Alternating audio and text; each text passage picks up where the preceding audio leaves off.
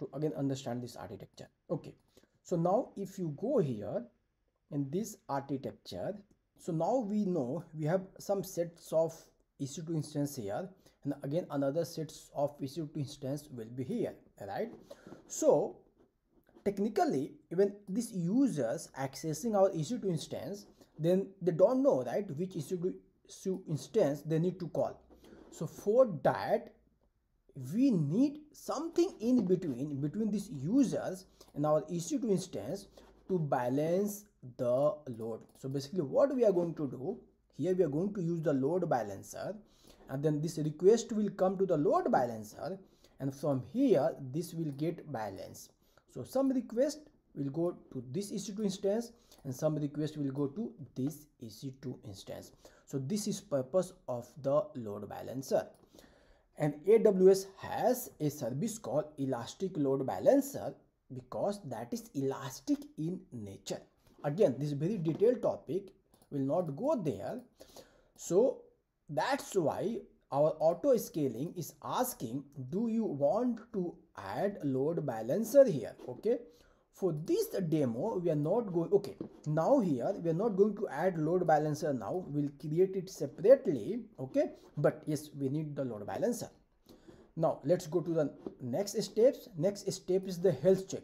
Okay, so how auto scaling will know if it's launching EC2 instance, any EC2 instance, this is healthy or not, right? It's need to check the status health of this EC2 instance. Okay, so for that is going to use EC2 health check. Okay, what is this EC2 health check?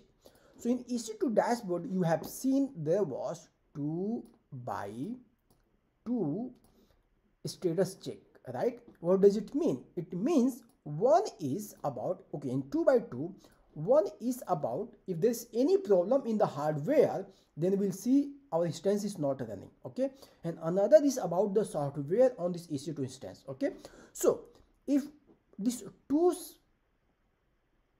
things are fine, okay, then we'll see 2x2 status check passed. It means our EC2 instance is working fine, there is no any problem. So here this is by default configure, this is always enabled. Okay, so auto scaling will make sure and checks if this 2x2 is passing, so it will know, okay, this EC2 instance is healthy. But now one catch here. Okay, so let's say if you go and select the maybe existing load balancer, or maybe you can attach new load balancer. Now if you go here in health check, you see we have additional option to enable turn on elastic load balancer health check. Okay, now if you remember, request is coming to the load balancer, right? And from the load balancer, request is coming to the EC2 instance. Then how load balancer will know which EC2 instance is healthy and which is not unhealthy, right? So EC2 instance also need to understand these instances are healthy or not. Okay, so we can also enable this, and with this it will check these instances are healthy or not. Okay, and for that we have some additional configuration that what we need to do. If you select here, okay, then we have to go and do some additional configuration. Anyways, let's not do here. Let's go back here, go with the no load balancer. Okay, default settings. Then we have some more settings over here, so let it be as it is. Okay, and let's go to the next step. Now next steps is, and most important aspect and feature of auto scaling is how many instances do we or you want to run in your account or not in your account for this application, right? So for that we have to do some configuration. Okay, so here we see we have 3 configurations. Okay, so one configuration is here desired capacity. So desired capacity means how many EC2 instances you want to run all the time. So this is called desired capacity. Okay, so for these settings we are going to use, okay, let's say 2. So I want to run 2 instances all the time. Then what will be the minimum? Okay, so minimum may be 2, and what could be the maximum? Means when we want to scale, we want to add more instances, when we have the more load, so how many instances maximum it can go? So that's called the maximum capacity. So let's put maximum capacity maybe 4. Okay, now we know this is the capacity of our EC2 instances. Next is the scaling. Okay, not okay, so this was the scaling. Now here is the automatic scaling. So here what you see, this was the scaling, means we are saying 2 EC2 instance will be there. Okay, then minimum 1, maximum 4. Okay, but this is something you can go and add EC2 instance manually in auto scaling. That is the one option.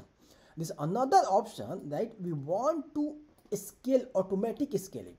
So this is the feature of the auto scaling, and this is what we want. Okay, so how do you automatically scale this EC2 instances? That's where we use automatic scaling. So you see here we have no scaling policy.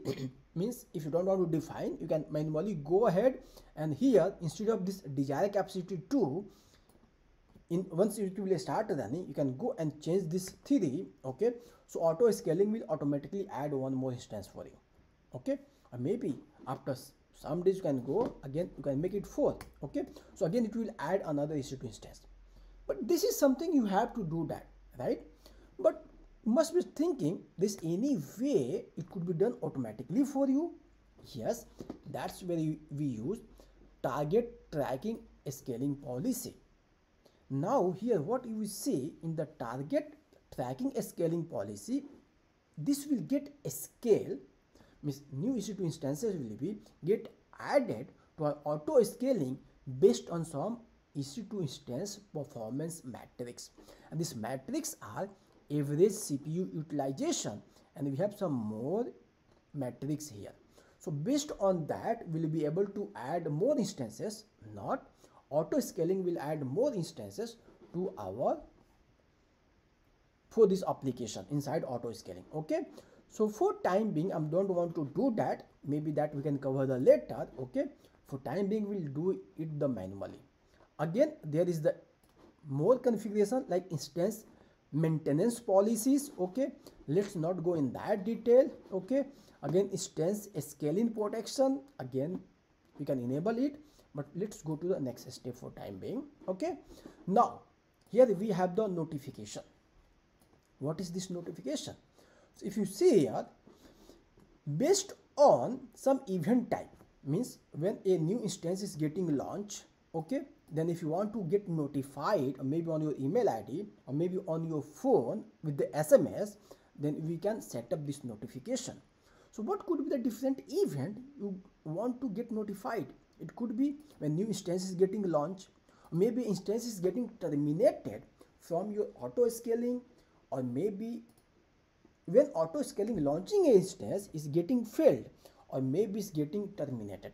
So based on this, okay, we can get notified, and for that we need to create the SNS topic and we can configure this, but we not need it here. Okay, let's go to the next. Okay, again you can add some tags here and go to the next and review each and everything and create auto scaling.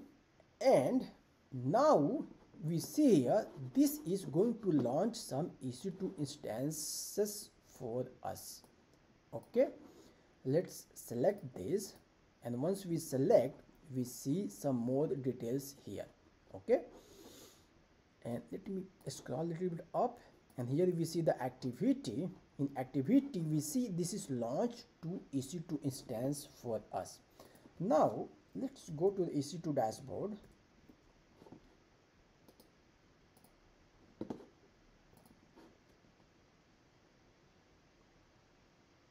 Now we see we have 2 running EC2 instances, and now this is getting initialized, right?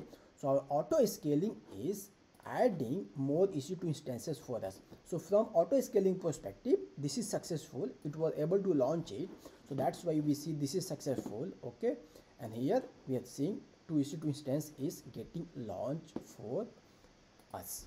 Okay, now here we can add some scaling policies, that what I was discussing and talking. Okay, then some more configuration you can do here.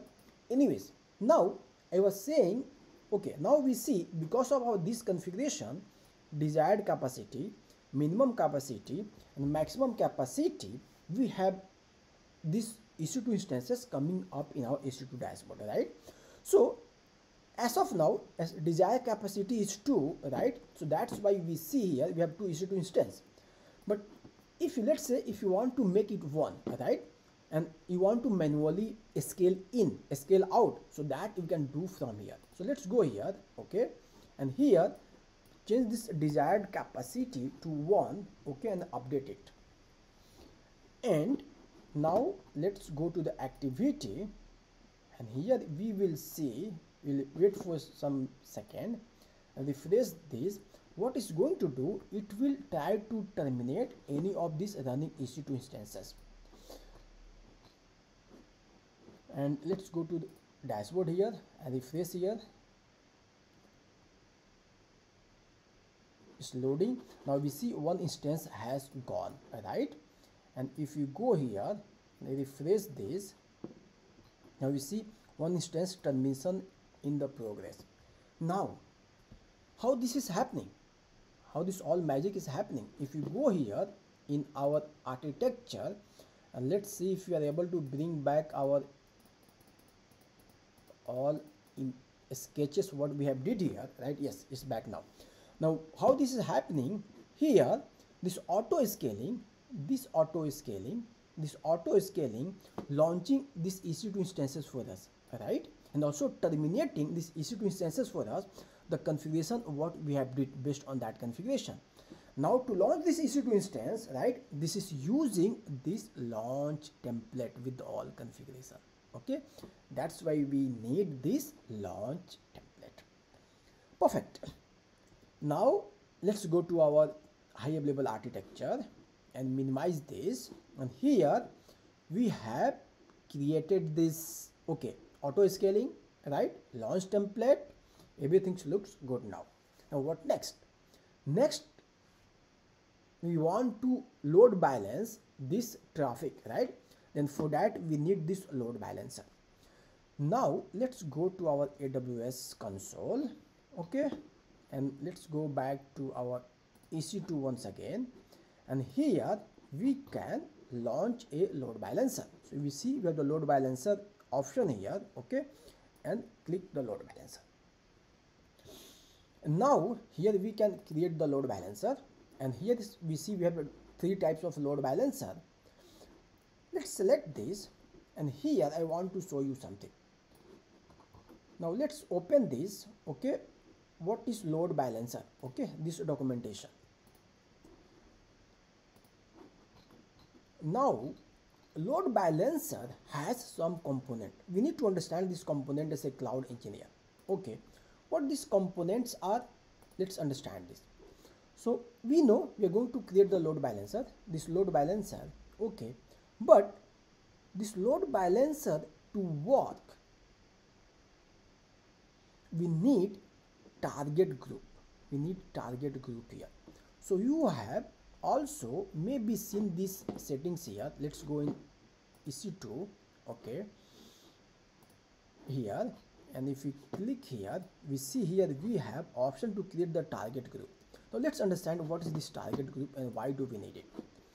So here what happened when any traffic will come to the load balancer. Now load balancer will send its traffic to some EC2 instances, right, and this EC2 instances is the ultimate target where we want to send the traffic, right? So what we can do, we can create different type of set of instances, okay, maybe it could be even different set of the applications where we want to send the traffic. Maybe it could be a little bit confusing for you, but don't worry, okay.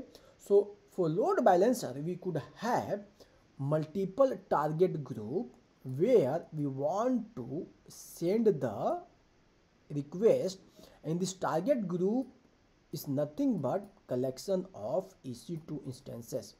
Collection of this target group is collection of our EC2 instances where it will send the traffic, okay. So how load balancer will send the traffic? Load balancer will send the traffic based on some listener rules, okay, that we are going to configure when we configure the load balancer. Okay, so before creating this load balancer, we need this target group. Okay, so let's go ahead and create the target group. Now you understood what is target group, right? So let's go here, and now let's go to the target group instead of load balancer and click target group. So what will be the target for this our application? We know it will be a EC2 instance. It could be also IP address, could be Lambda, and could be another application load balancer. Okay, but here we know we have already running two EC2 instances, right? If you go here, we have two EC2 instances running. So one EC2 instance is running, right? So this is our target, correct? So let's go here, this EC2 instance. Okay, let me bring it here, and then what is target group name? We need to give the name of it. We call it epic reads TG target group, and then on this application, okay, on this target group, we know we'll have this EC2 instance, right? On this EC2 instance, we have running application, and application is running on which port? This is running on port 80 on HTTP, right? This is what we have configured in previous session, right? So that we need to do. Maybe if this is HTTP or maybe on TCP, TLS, so we have to select the respective protocol and the port over here. But we know for this application we are using HTTP, and this is IPv4, and this IP we are getting from where? From our networking. Anyways, let's not go there. And now again we need to select the VPC where these instances are running, our application servers are running. So it's running in epic rates, right? So protocol is HTTP1. Now scroll down, and here we need to check the health check. Okay, so how it will know application is running, right? So our application is running on port 80 on the slash, or it could be index.php. Currently our application is not running, so we don't know, but anyways, I think application is running now on the new instance, right? Let's select this and see. Okay, so now here we see we don't have public IP address, right? So this is missing. Why this is missing? This one thing. Okay, so let's fix this. Okay, so you know now. Now let's click here, go to our subnet. Okay, and in the public subnet, when we are launching any EC2 instance, so we want this instance should have the public IP address. Okay, so for that, what we need to do, we need to go in the settings and edit subnet settings, and here we are going to enable auto assign public IP address. Okay, and then save it. So this is we did for the public subnet 1, and let's do same for public subnet 2. So what will happen next time when any instances will get launched here, then it will have the public IP address to ensure it has the public IP address, and then you can do our testings. Okay, perfect. Now let me save this. Okay, somehow it's reloaded, not got saved. Save this.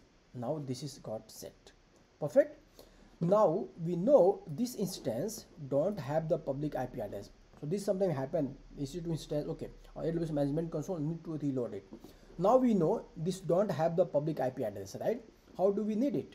How do we get it? So let's do one thing. Now see the magic of auto scaling. We'll go here and select this, right, and edit this. Let's make this maybe 0 again. Okay, let's make it 3. Okay, make it 3, and after some time we'll make it 2. So what it will do, it will delete the, okay, it's going to create, okay, no, let's make it 2. Okay, so it's going to launch one new EC2 instance. Okay, and after that we will come again here, then we will again change it to 1, so it will terminate 1. Okay, now you will see when it will terminate it, okay, something will happen there. Okay, so now we need to know which EC2 instance will be get terminated. Okay, so that's called the termination policy. Okay, so for this termination, AWS follows some rules. Okay, again we need to give all these details here, but no worries. So let's test this first. So let's go to the EC2 instance and see if we are running EC2 instance. So perfect.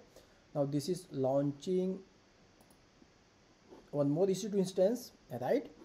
And this will have the public IP address. We see here the public IP address. Okay, but before that, let's go and change it again. Auto scaling, put it to 1 because I don't want to get charged unnecessarily. Change it, and we're going to change it. No. Selected the wrong tab. Okay, edit, then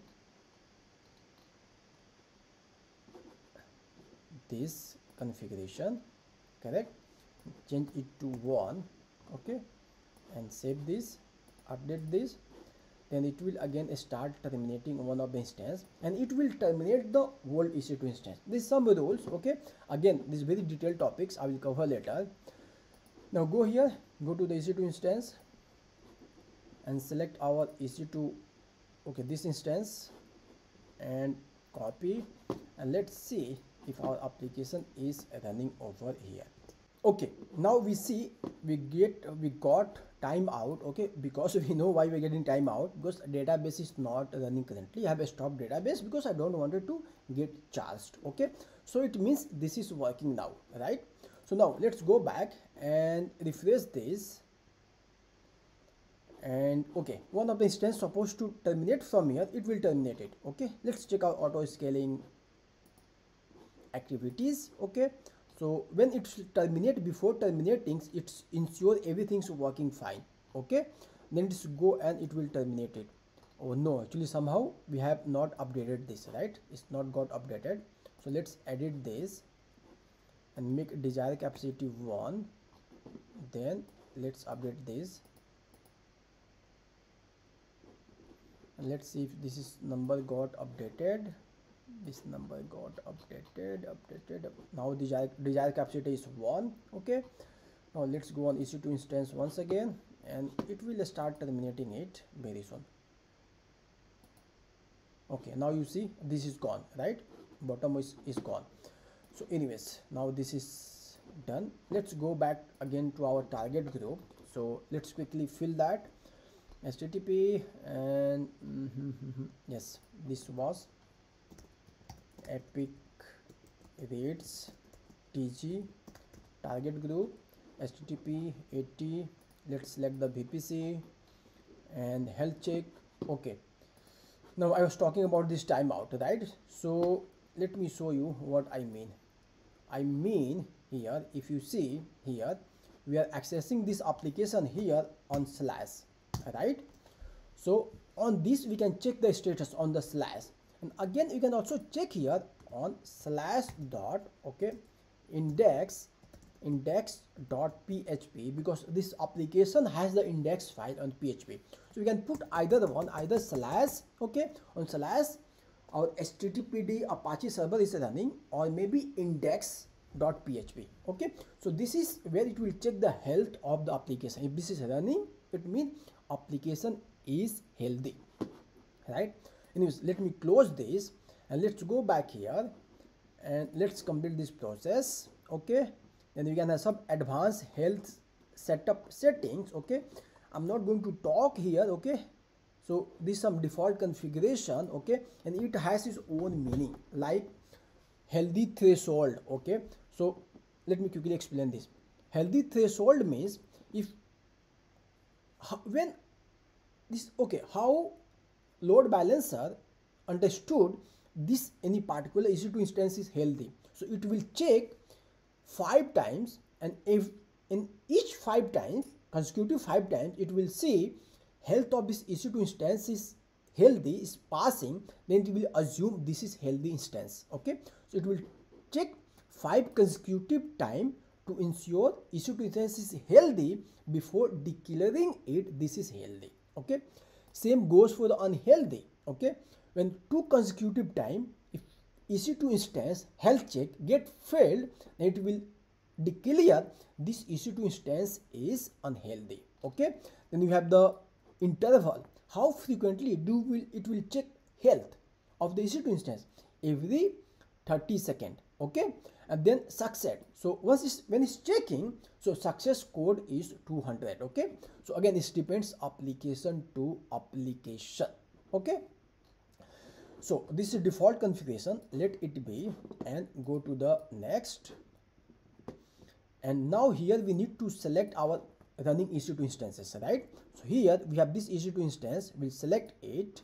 Okay, and then include here. Okay, so this EC2 instance getting included here in our target group is got added. Okay, now create the target group. Now this target group we have one running EC2 instance, right? Now couple of things here. Now here we see we have 0 healthy instance, right, and 0 unhealthy instance and 1 unused instance. What does it mean? It means this instance is not used as of now, because in this target group, okay, there's no traffic is coming, right? It's not able to understand. Okay, so what we need to do to make it used, okay, we need to create the load balancer. Once we create load balancer and attach this target group with the load balancer, then this target group know, okay, this is listening to this load balancer. Okay, then it will become either healthy or unhealthy based on our this health check configuration what we have did here. Okay, now let's go and create the load balancer. Now before we create load balancer, let's go ahead and start our RDS instance, because starting the RDS instance will take some time, right? We have seen yesterday. So we have one is RDS instance, and this is stopped. Select this and go to the action start, and this is starting. Okay, let's go back and we'll go to the load balancer, go to the load balancing and create a load balancer. And here we have 4 types of load balancer in the AWS. One is network load balancer, application load balancer, then network load balancer, gateway load balancer, and classic load balancer. Classic load balancer not used anymore. Okay, so this is got deprecated last year 2022 in the September. But for this application we are going to use application load balancer. I will create a detailed videos on this load balancers. Okay, let's select this, and here we have to give some configuration. Okay, again it's very well explained how this load balancer works, so I will recommend please go ahead and read this. This will be very helpful. Anyways, here we'll give name of this load balancer. So let's give this epic rates LB load balancer, and this load balancer could be 2 types, maybe internet facing or maybe internal. But we know this application is web application, and we want this load balancer DNS attached to our domain name. So this is internet facing load balancer. So we'll select internet facing load balancer. If you don't want publicly accessible this load balancer endpoint, in that case you can go for the internal load balancer. There are many use cases we use that, but let's not talk about that. Let's go for the internet facing load balancer.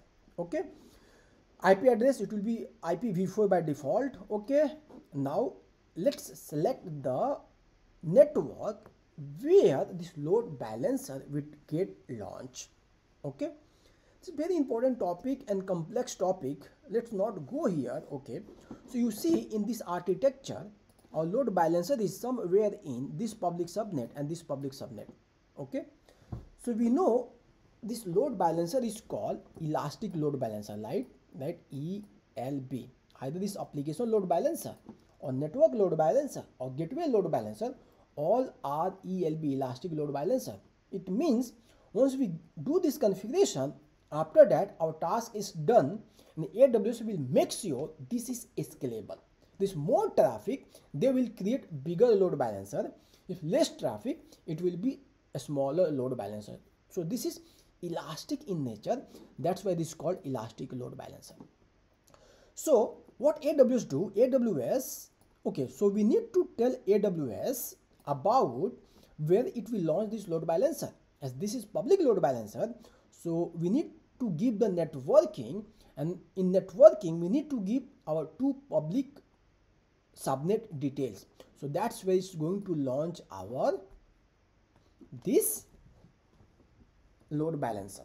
Okay, that's why we are selecting the networking there. Okay, let's go back to AWS console and select here. Now it will ask the ability zone where you want to launch this. So we'll know one public subnet is in the AP South 1A and another is in AP South 1B.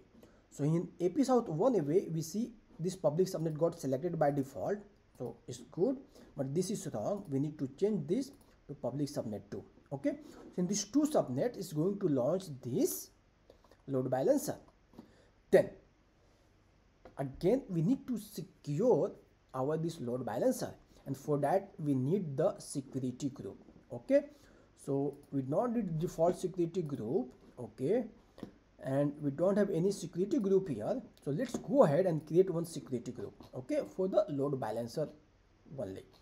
So we'll go here in the VPC and the security group and create a security group called Epic Rates ALB, or maybe load balancer SC.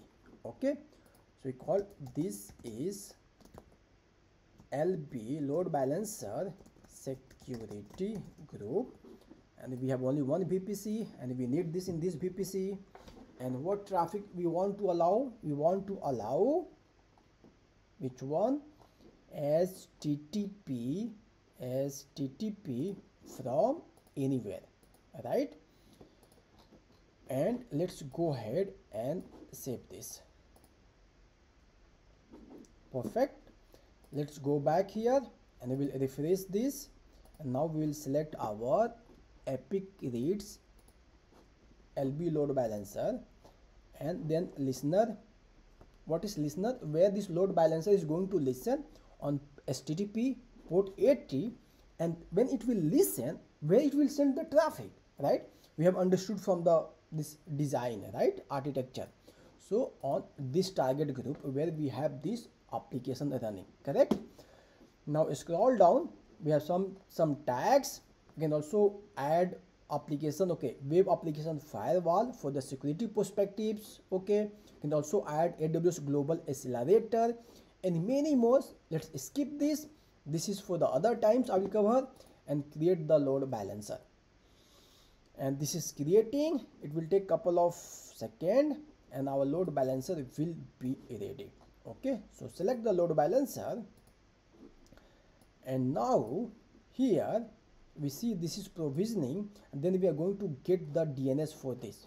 Okay, but now meantime let's go to our target group, because target group we want to see this EC2 instance.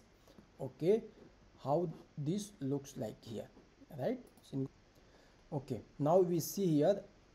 Okay, now what I wanted to show you here, we see now it's getting initialized, right? So now this EC2 instance is getting initialized. It was unused initially. Okay, unused initially. So in couple of seconds mostly it will become healthy. Okay, so let's refresh this. It's still getting initialized. It's checking the health, and you know, before it's going to declare this is as a healthy, okay, it's going to check 5 times and interval of the 30 seconds. Okay, meantime now we have started our database. Look at the status of the database. Now this is available. Now I believe if you go to our EC2, now let's go to our EC2 dashboard and get public IP address. of EC2 instance and see if this is running. If not, then maybe we need to fix something. But that time we notice it was not able to connect with the database. So I believe that was the problem, but we cannot be sure. Okay, being a cloud engineer, cloud architect, okay, we have to always check if something is running and not running, or what happening over there. Okay, so this is taking some time, so let's wait. And meantime, let me close this tab. This tab is not needed anymore. Okay, database is working perfectly fine. Load balancer, check. Okay, so it's provisioning. Let's close this, refresh this. So load balancer again takes some time. Now we see load balancer is also active, and we should also get the DNS of the load balancer. Okay, so this is the DNS of the load balancer. So let's copy this, and it should also work. Okay, because this is now pointing to our target group. Okay, let me change this to HTTP. Okay, now again here I want to change this to HTTP.